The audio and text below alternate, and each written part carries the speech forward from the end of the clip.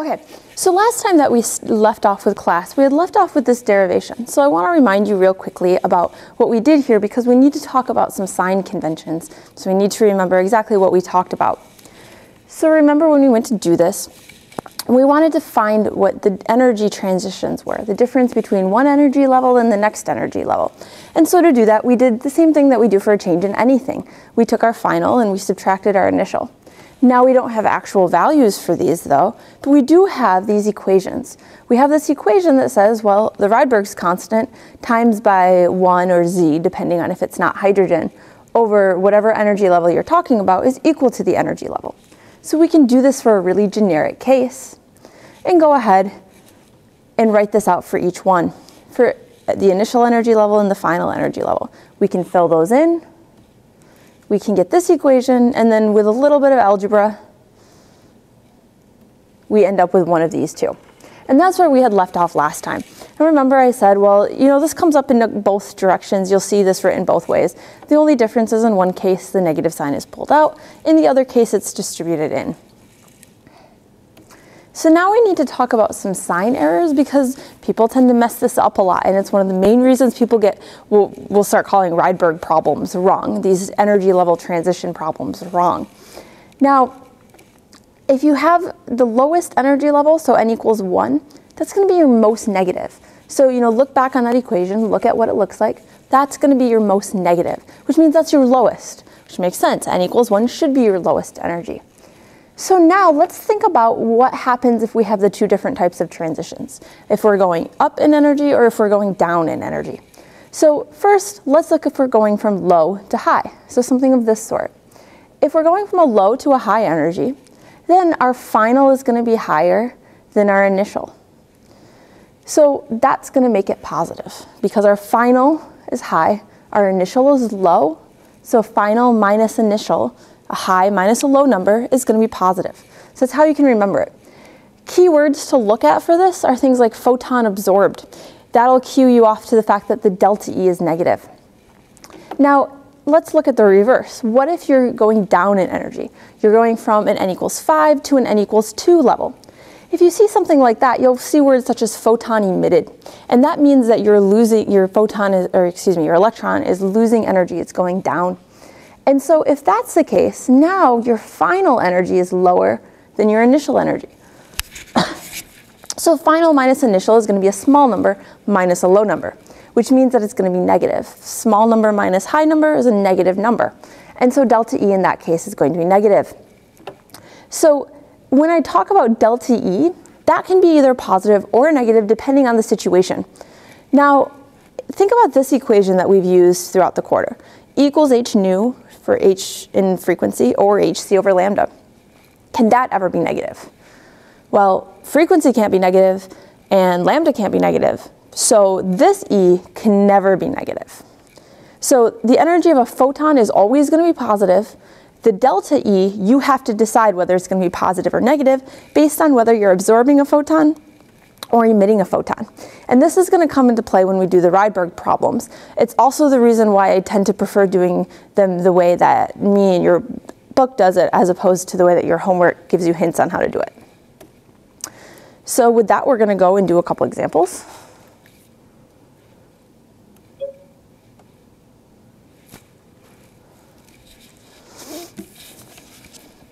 So for our first one, I say that a photon is emitted when hydrogen, so we know that our Z is equal to 1, undergoes a transition from the n equals 2 levels.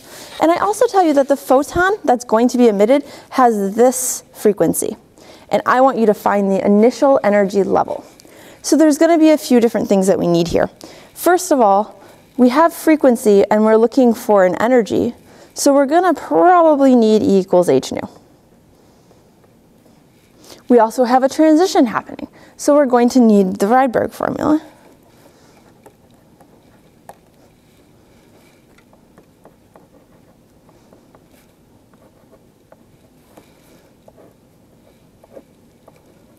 So we'll write that down.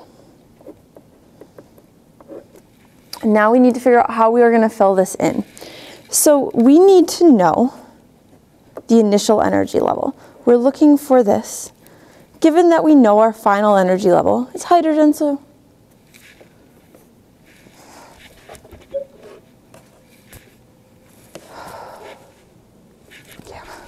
all right, so we have our E equals h nu. We have our delta E equals negative RH z squared 1 over NF, 1 over Ni. So we have each one. Now we know that we're looking for Ni, but we don't have delta E. All we have is the energy of the frequency of the photon. But we can find delta E because we know that whatever the energy of the emitted photon is going to be the magnitude of this energy. We don't know about the sign, that we're going to have to make the decision for. So we'll start here. E equals h nu. So we fill in Planck's constant.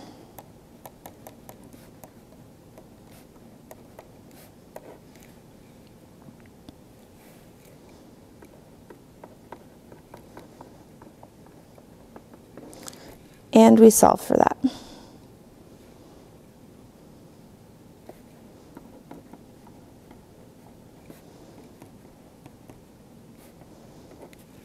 We should always pay attention to sig figs, so I'm just going to put a little line there to show that that's our last significant figure.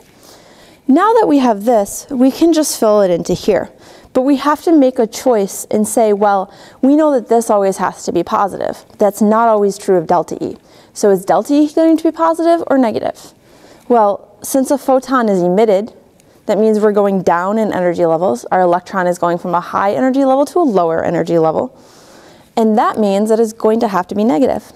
So when we fill this value in, we have to change the sign. And that is one of the main reasons that people get these types of questions wrong on exams.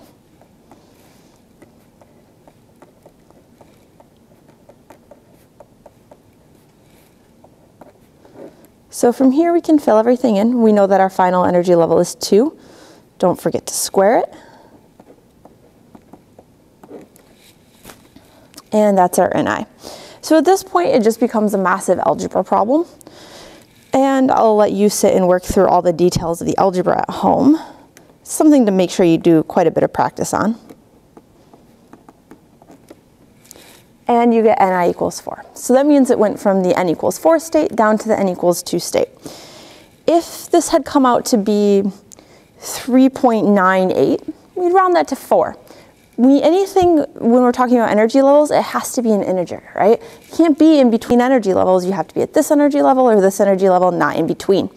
So if you're close to 1, 3.1 would round to 3, 3.9 would round to 4, just round. Now, if you're not close, if you're at 3.4 or 3.6, don't round that. That means you screwed up. Go back and figure out where you messed up. Most likely, in the case of a photon emitted, it's actually right here. It's forgetting to say that that delta E is negative. And that happens a lot if you use the formula version of this that has 1 over lambda in it. So that's why I choose to have you guys do it this way, but you can do it whichever way you want. Just make sure that this is an actual integer, and if not, you messed up. On an exam, it's worth some partial credit if you go through and you say, hey, I know that this is supposed to be an integer, but I can't figure out how to get it to be an integer. So make sure you write those down too. Okay, one more example.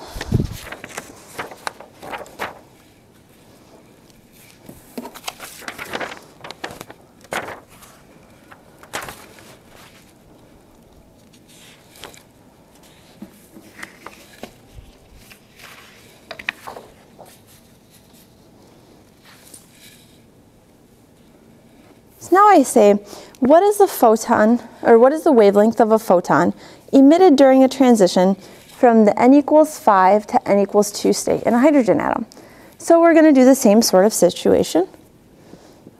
So we fill in delta E, and we fill in our Rydberg equation.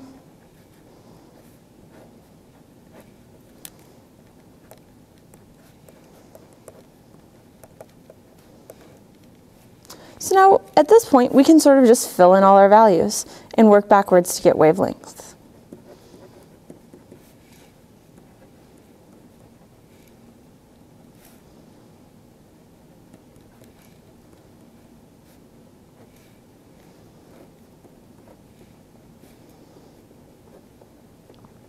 making sure to square everything, making sure that you remember that there's a Z in here. This is another place where everybody does it a little bit differently, depending on if you're looking at your book or your homework or random internet sites. Sometimes what you'll see is that Z is included either here or here and here, it doesn't matter which. And other times what you'll see, and this especially comes on if you start Googling around on the internet, is that people will include Z in the Rydberg for constant. And you'll see tables of Rydberg constants for different ions, different hydrogen-like ions. So we're going to just generalize it to say that, well, in general, you can take and you can multiply Z squared by the Rydberg constant for hydrogen and get the right answer and use this form. But you should be aware that there's lots of different ways to do this so that if you see it on the internet, it doesn't bother you. Or if you see this equation written without Z, it's not that it's wrong, it's just that they're assuming that you're going to use the Rydberg constant for whichever atom you're talking about. But we're going to keep using it this way.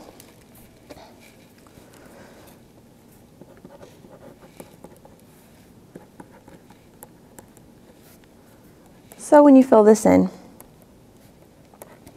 you get that. Notice it's negative. That makes sense. We're going from a high energy level to a low energy level. It should be negative. But at this point, we need to solve for wavelength. So you should be thinking, well, that means I'm going to have to use this equation. And we'll rearrange it for lambda. Now the question becomes, what do I fill in for E? We'll fill in the rest real quick.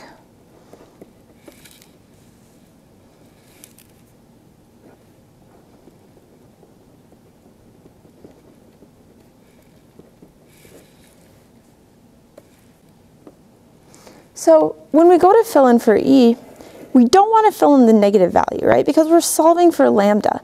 And wavelength can't be negative, it's a distance. And so that's always going to be positive. So what we fill in for energy here is need to be positive too, because this energy is delta energy. This is the energy of a photon. And sometimes it's useful to go ahead and just write energy of a photon there, especially when we get in a little bit later in the chapter and we start having the difference between total energy and energy of one photon.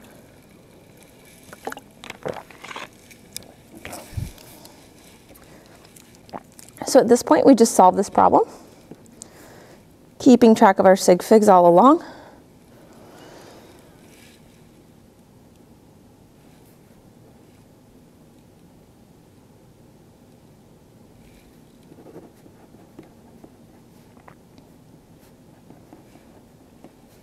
And so we get this. Now, oftentimes if you're around this region of the electromagnetic spectrum, you'll see that they ask for it in nanometers. And so we'll go ahead and write that out in nanometers. The only reason for that is, again, this is sitting around the visible range. And so sometimes it's nice if you get used to putting things in nanometers when you're in that region, because people they know kind of where the colors are there. So a lot of times that'll be asked for in nanometers.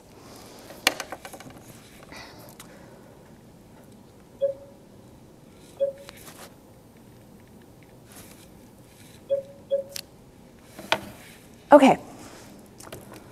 So now we're going to do a little bit of talking about lasers and how they work. So the basic idea of a laser, I'll turn on the lights a little bit more for this, is that you have a sort of tube-like structure and you have gas in the tube. And then you have something like electricity, usually from a battery, that's going to take and make the gas be giving off light in the same way that we've been talking about here, that they're emitting light in order to you promote up the electrons fall back down, and they emit light. Now, what this actually stands for is light amplification by stimulated emission. So what that means is that you're forcing it to emit radiation, you're forcing it to emit light, and then you're amplifying it. And the way that the amplification works is by having it bounce back and forth, and then you let off a certain amount, and all of it is of the exact same wavelength, or very close to the exact same wavelength. So here I have a little picture of it that shows you this, where you take and you put in some energy, you push it up, and then it falls back down, and when it falls back down, it lets off light energy. So when you go to do this, this is how you get your little laser pointer. And this is how we get all the lasers that we go through. Now, there's something a little interesting to talk about lasers too before we do some problems. Most of the problems that we're going to do surrounding this are talking about how the photon of one photon in this is going to relate to the total energy packet, or the total amount of energy in one little pulse of the laser. So let's think about this a little bit and how this works. So once again, it's bouncing back and forth. The mirror reflects back most of it, which amplifies the light. And then some of it passes through the mirror. It's only partially mirrored. And then that's what gives you your light. So this is all coherent. It all goes on one pathway. So now let's think about something here that happens with laser light but not anything else. When I put the laser up like this, you can't see anything going in between there, right? You can't see that line that must be going from this laser pointer to there. You just see when it hits the wall. So, of course, this is why they make great cat toys, right? They don't ever know where they're coming from. So the question is, why can't we see that? If I shine this light, that same thing doesn't happen. So how does the laser light work? And is there a way that we can make it so that we can see the laser? Well, it's not as if the light's magically appearing on the other side. We can make it so that we can see the laser. So here we have a bit of liquid nitrogen. So use liquid nitrogen off and on for demos. So the way that this works is it's just very, very cold. So liquid nitrogen has a very low boiling point. It boils at room temperature. So when I just have it sitting out like this, it's actually just boiling, and that's what you can kind of see as it evaporates away. So when I go like this then, turn that off. You can see some steam or some vapor. So that's not the liquid nitrogen you're seeing, right? That's not the nitrogen evaporating away that you're seeing. That's because it's so cold that it's taking water in the air and condensing it. So we have little water droplets. So now if I shine the laser pointer and I pour the liquid nitrogen over it, you can see the laser beam. So this is how, you know, in spy movies they have this sort of thing that they spray on it. Well, I'm not sure that's liquid nitrogen, but it's the same principle. And you can see the laser beam.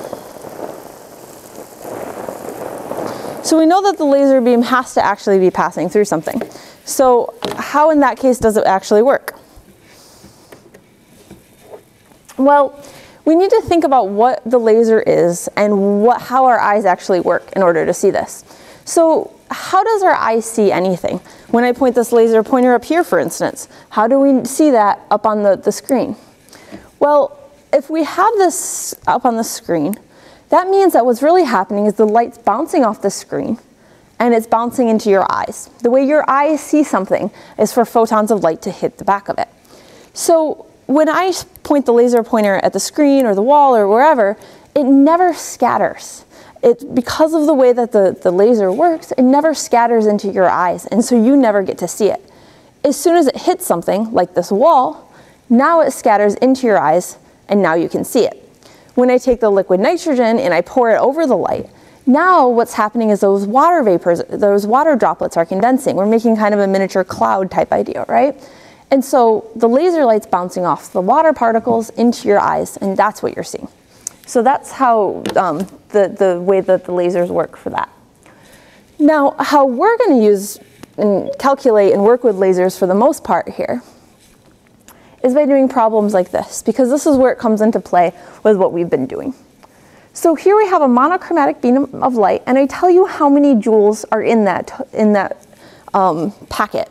So when we say like packets of light or beam of lights, what we kind of mean is if I take this and just pulse it for a minute, what's the total energy in that button of light or that packet of light? And so these can be really tiny. I mean, a laser can pulse at little femtoseconds or picoseconds, or, you know, in the case of me, because I can only go so fast, milliseconds, things like that. So we'll do this problem.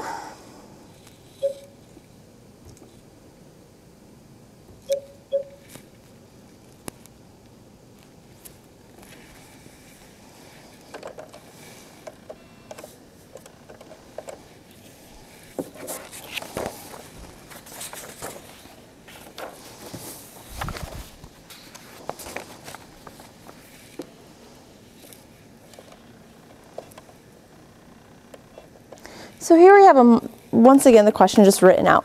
So to do this, we need to think about what we can solve for and what we sort of know from real life. It's not really going to be a formula. We're just kind of going to figure it out.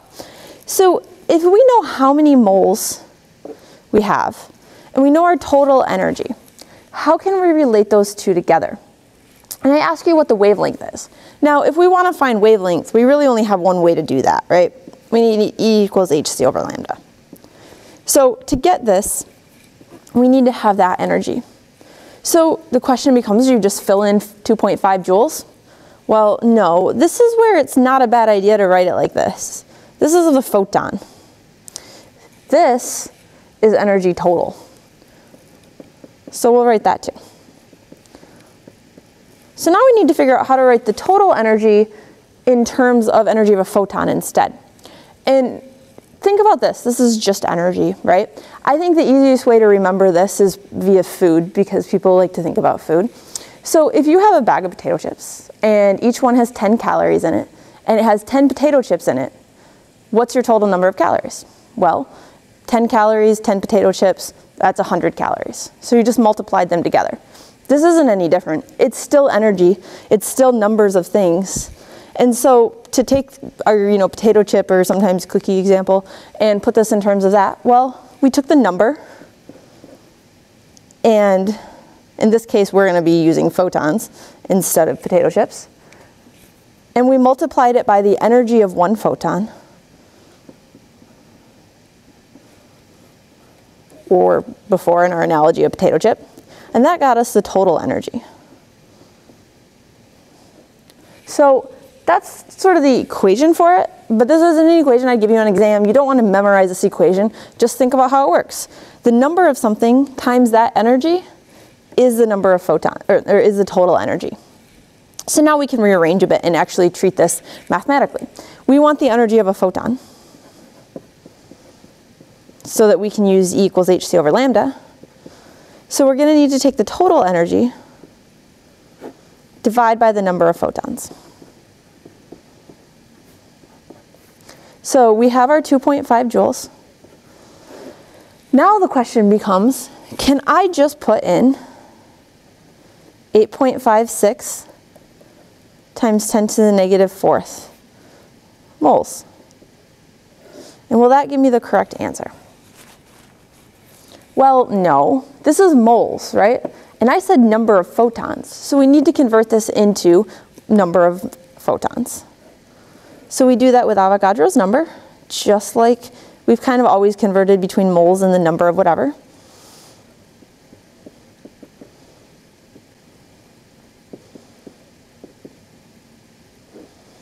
And as always, you can take that out and do it as a separate equation, or just fill it all into one. And when you do this,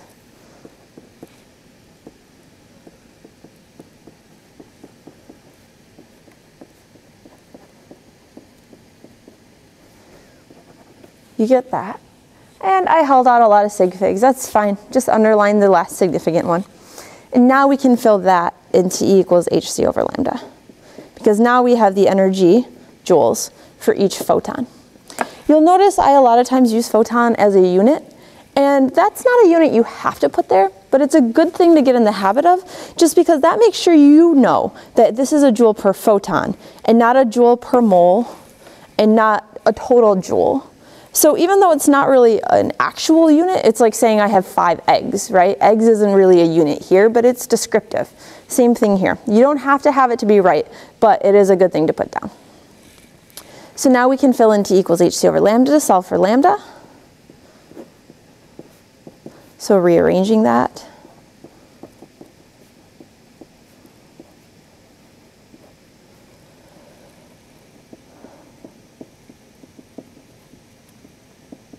And filling in all of our constants and our E.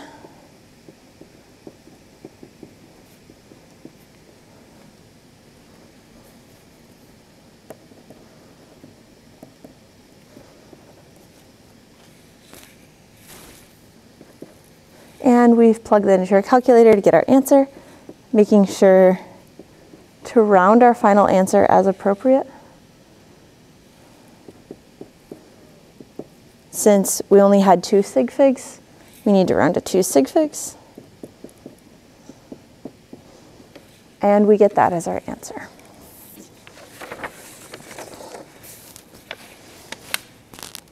So that's how we go through and do these problems where we have a certain number of moles, a certain number of atoms, and convert in between everything. And as always, I can ask this to you in the backwards direction as well. But this sort of equation, quote unquote, will help you out there. Just don't memorize this and don't expect me to give it to you on an exam, because that's something that you should be able to sort of think through logically and decide on. And the food example always kind of works well for that.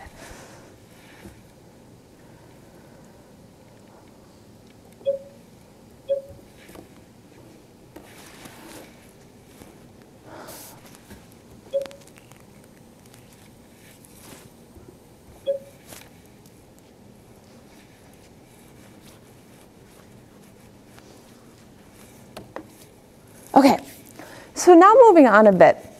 Now we have sort of all the mathematical backdrop in order to talk about some really interesting things.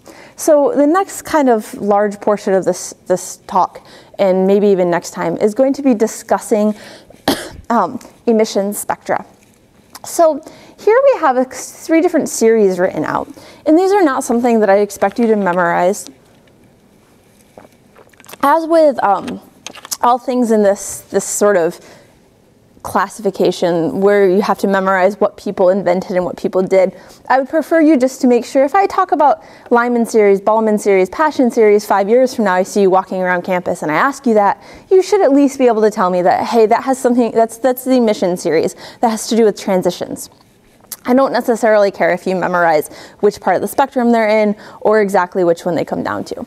But if I say something like, it's in the Balmer series, a transition in the Balmer series has a final energy of n equals 2, you should be able to use that Balmer series shouldn't throw you off. So what these are a set of transitions, and each one was discovered by the person it's named after. And you can see these different light spectra, these different transitions, and you can actually see this using different spectroscopes. And we'll look at why this is really useful in a minute. So these are 3 of this series in the hydrogen atom. So you can actually, this is some of the visible region for hydrogen. And you can see these, and they look like this. Now, if you've ever done flame tests, we'll talk about those in more detail in a minute, but this is what you're actually seeing when you do flame tests. So if this is the emission spectrum, this means that this is when you look at a hydrogen out in, wherever, and you excite the hydrogen electrons and they fall back down, this is what you're going to see. Which means if it's emitting these select things, it's absorbing all of these. They're always going to be opposite. So if I were to ever draw you an absorption spectrum, you could draw me the emission spectrum just by drawing where there's missing lines. And of course, this is just the full spectra so that you can see that. Now, this is just for the visible region, which is a pretty small part. So this is also drawn out for all the rest of the regions. What these are talking about is these series that I talked about on this slide. So not all of these are in the visible range. They all fall into different ranges. So here you see the Lyman and the Balmer and the Paschen, and then 3 of the other ones as well. So those were just select parts of it that people looked at and said, hey, I can see this whole grouping of lines, and I can go through and I can calculate where these all came from. And same thing here, and same thing here. Now, of course, with these, you would need some sort of spectrometer to show you exactly what the line spectra are, because you can't see them. These you can just see. You can buy like a $2 piece of diffraction grating and look at something burning and you can see it really well. The rest of these you're going to need some sort of spectrometer for. So what is this useful for? So one of the places that it's useful for, and simple to do too, I mean you can do this kind of 3 seconds in a lab, is emission spectra to identify certain elements. So you need to, anytime you want to try to do this sort of emission spectra and you want to look at it, you have to excite the electrons first. They're not going to just magically excite themselves and fall back down. You need to do the excitement and then let them fall. So in this case, you can just do it with a flame. You can go ahead and you can burn something, and the heat from the flame will go through and excite the electrons, and then they'll fall back down, and then you can get these colors. And so what you can do is you can just take an element, put it in a little bit of water just to kind of, mix it up, put it on a loop, stick it in a flame, and it'll glow these bright colors. Now, and this isn't really an exaggeration at all. Sometimes, pictures on the internet are exaggerated or done under exact perfect conditions. They really glow this bright, and it's fast, easy, you can do it a bunch of times. I don't think that you guys actually do this in the lab, but you can see videos and things of it online. And it's really cool and really simple. Now, there's obviously some difficulty in identifying elements if they're mixed. If you have both barium and potassium in there, maybe it's going to be a little bit hard to see what's going on. And so you would, again, need to get some sort of diffraction grating or spectrometer to tell you exactly what's coming off. If there's only one element, if you're in a lab setting and someone says, here's an unknown, figure out what it is, this works really well. Now, someplace else that it's used a lot, and you can kind of hear about in the news and stuff sometimes, is for astronomy applications. So it would be really nice if we wanted to know what a particular star was made out of, if we could just kind of race over there, grab a little collection flask and come home and analyze it. But that's not exactly something we can do. So one of the ways that we can do it is we can look at the light that's coming in and we can see what it looks like. So I just threw up hydrogen here, but let's say you're looking at some sort of supernova star or anything else. And you go through and you look at it through a diffraction grating. This is a really cheap one that you can make at home. And you see this, mostly this. Maybe there's some other lines in there, but they're faint. You would know that that's mostly made out of hydrogen. If you looked at it and it had an emission spectrum that was mostly helium with just a little bit of other things, you could say, okay, well, that's mostly made out of helium. And so these emission spectra allow astronomers to go through and look at pretty much exactly what an area is made up of. And again, if you have overlapping sections, it gets a little tough, but they have really good equipment to do this, and they can, sort through the mess and figure out exactly what all is there.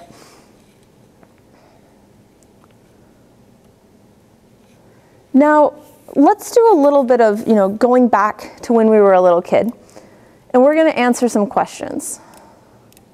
So we're going to answer, why is the grass green, why is the sky blue, and we'll probably also do, why is the sun yellow?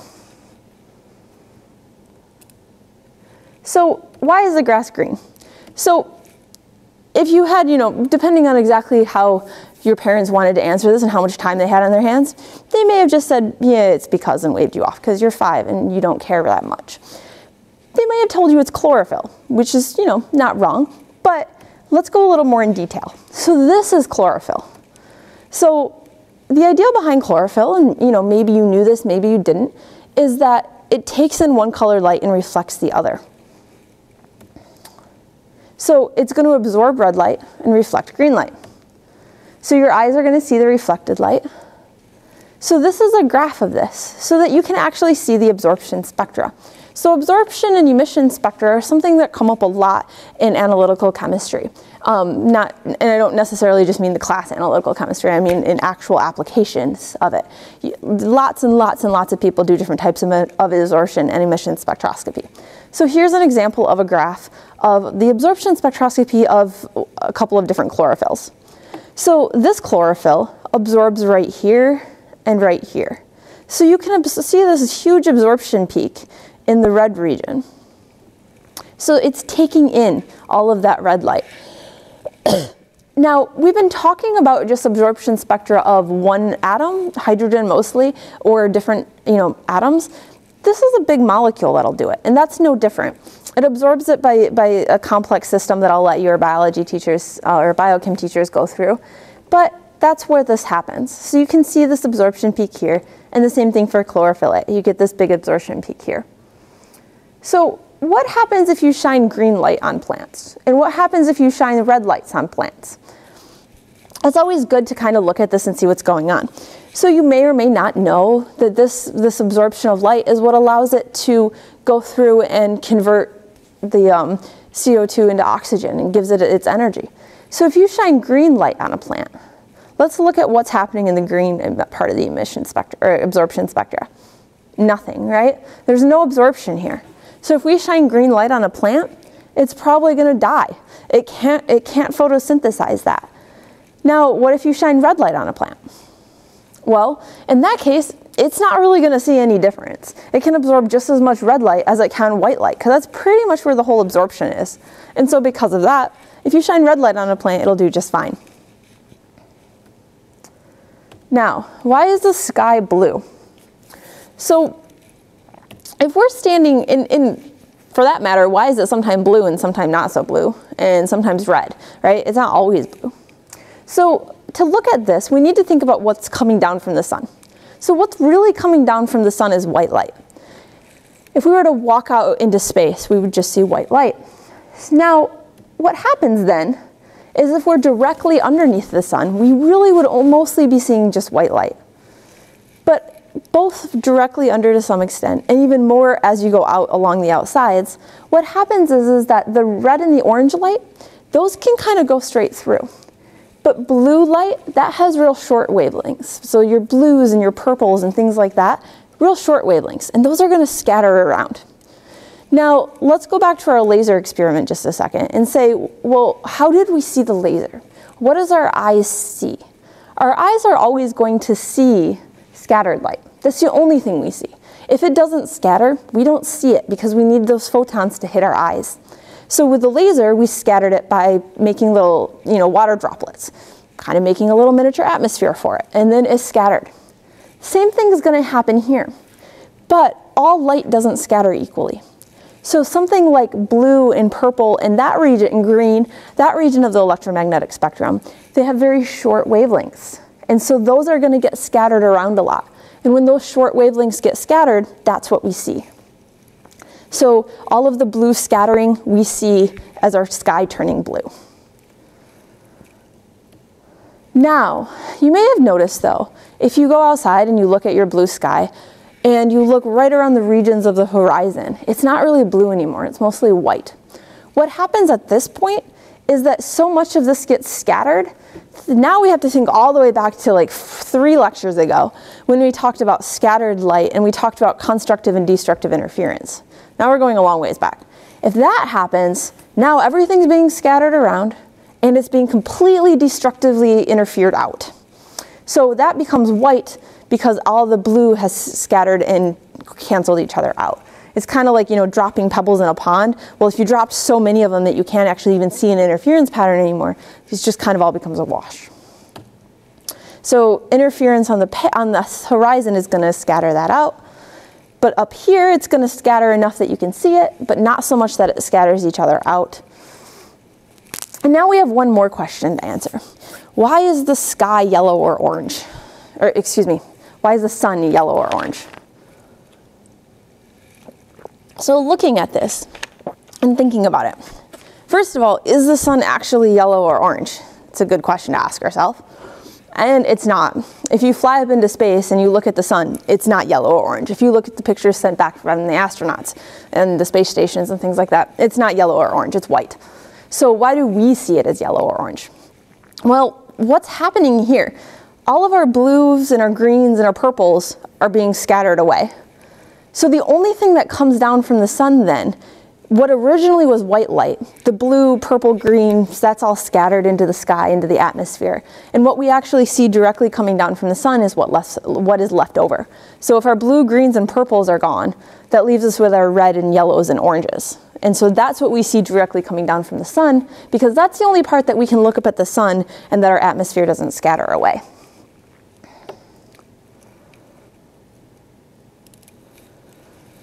Okay, I want to bring this one back. Again, we've talked about black body radiation at the very beginning of quantum, and I think it's good to talk about it one more time now that we know a little bit more about what's going on and how you can kind of see this a little bit better. So this kind of goes into the sun's temperature issue as well, too. So keep in mind, when I said that the sun was white or yellow, we not only know that because we have pictures of it, but when we take the spectra of it, remember our sun falls into this 6,000 category temperature, and it falls into this region where we see all of these colors. So we have our purples, our greens, our yellows, our blues, or our oranges and reds. These parts, that part of the spectrum is a part of the spectrum that gets scattered in the sky. This part of the spectrum is a part that can make it through our atmosphere relatively unperturbed. Now, with that being said, if the sun's way at the horizon, now even the red and orange and yellow have time to scatter. And so that's where we get our sunlets from. Okay, so now our sort of last run through interesting life and research slides is what I want to show you this, and without having to, you're not going to be tested on this a huge amount, but it's important to know that there's a lot of transitions here that we haven't discussed and we haven't talked about, but that people use all the time in research. So we've talked a lot about going ahead and sending something up, letting it fall back down. But there's some other types of transitions that can be used too. So this is actually from one of the places that does, they make microscopy for fluorescence microscopy. And this shows you all the different ways that you can actually have transitions happen. So you can have just what we've been talking about so far, which is these sort of transitions from one state to another up, or absorptions. You can have these sorts that we've been talking about down, which are emissions. And don't worry too much about this singlet and triplet state. You don't need to worry about that. There's also this whole other state, though, that we haven't really talked about much at all, and we're not going to. But if you go over here, now a whole nother sort of emission happens. So mostly what we've really been talking about when it comes down to it is fluorescence. The idea that you emit, or that you excite something and it falls back down. And we haven't talked about timescales very much because it happens almost instantly. If you excite something in that sort of fashion, it comes back down very, very quickly. And that's how fluorescence works. You can think of this as sort of, a black light. You turn a black light on something that's black light active, it glows. You turn the black light off, it doesn't glow anymore. And we'll talk about these in just a minute. Now, this section, when you have something that comes down here and then down, that's called something else that we actually, depending on how many little brothers and sisters you have, you might still have in your daily life. So things that fall into this category are phosphorescence. So what is phosphorescent? These are things that glow in the dark. So the fluorescent things that we kind of can see with our eye out and about are things like blacklight active paint, things of that sort. This sort of transition talks about phosphorescence, and that's slow, that's delayed. Things that are glow in the dark fall into the phosphorescent. Now let's talk a little bit more about what's going on in these pictures. So these animals have a gene encoded into them that makes this protein. And what this protein does is it's called green fluorescent protein. And this shows up in the research a lot, both in biological and chemical, because the chemists really like to mutate it and do different things to it and make it useful for a bunch of different applications. The biologists really like to use it. And so I think it's worth talking about here while we're talking about fluorescence. So this was this was a gene that was isolated from jellyfish that they noticed kind of glowed. So the way that this works is the same way that we've been talking about. It can take in light and then emit it back. Now, the way that this works in these animals is that you can take and you can genetically engineer animals, and this doesn't hurt the animals at all. They're perfectly fine. The worst part about it is you have to put them under UV light for a little while to make them glow, and that obviously doesn't hurt them too badly. So you take this and you say, well, I want to look at the skin cells. I want to see what's happening to a certain protein that's in the skin cells of mice. And so you genetically engineer the mice to express this on a very particular gene, and you can see it. If you just kind of quickly throw in Google, GFP animals, you'll see little mice with it just around their ears. They just wanted to track one protein in their ears. Or in this case, they have lots of different fluorescent proteins, one to track a protein in the nucleus, one to it looks like some sort of microtubule or something like that, so that they could track 3 different things. And they could take pictures of them because they were all different colors. So originally this was green, as shown by green fluorescent protein.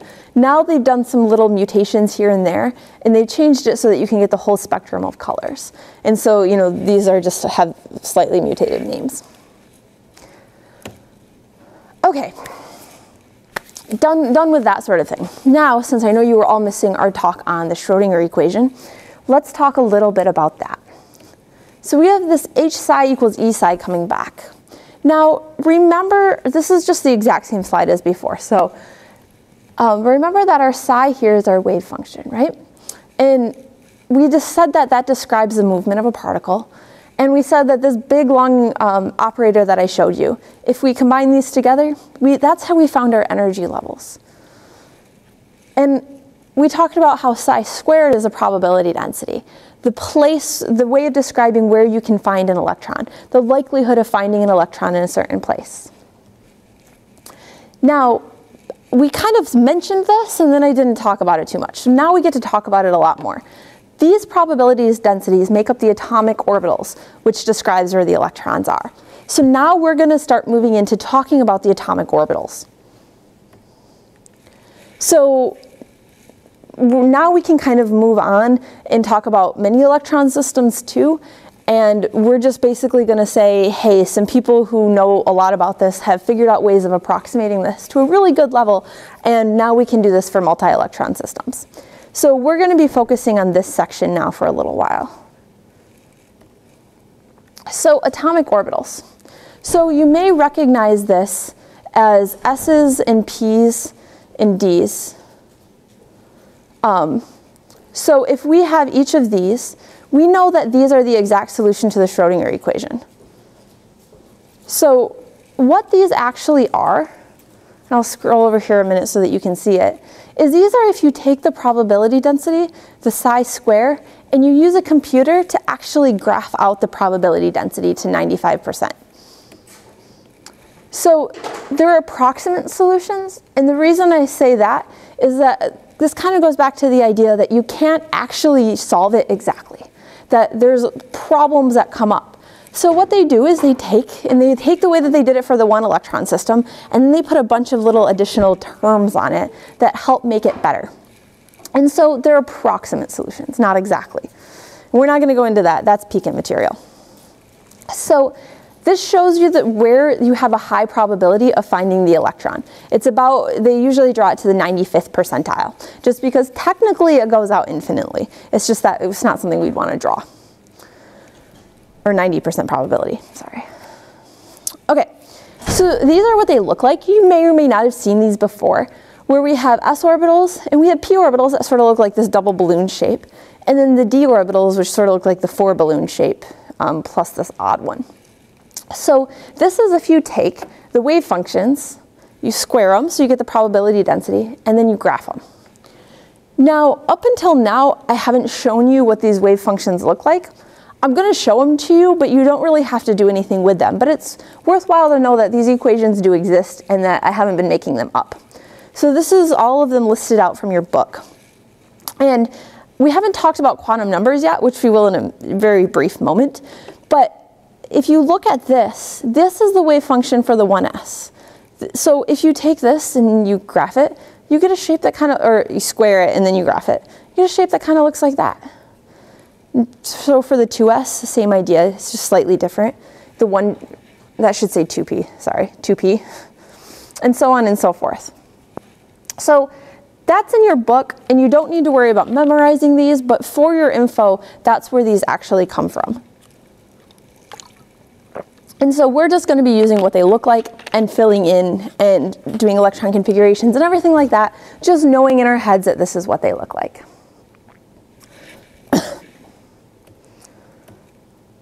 So I think for today we will end there. And then next class we're going to start in on quantum numbers. We'll spend some time on quantum numbers and then also moving into electron configurations and energy level diagrams and things of that sort.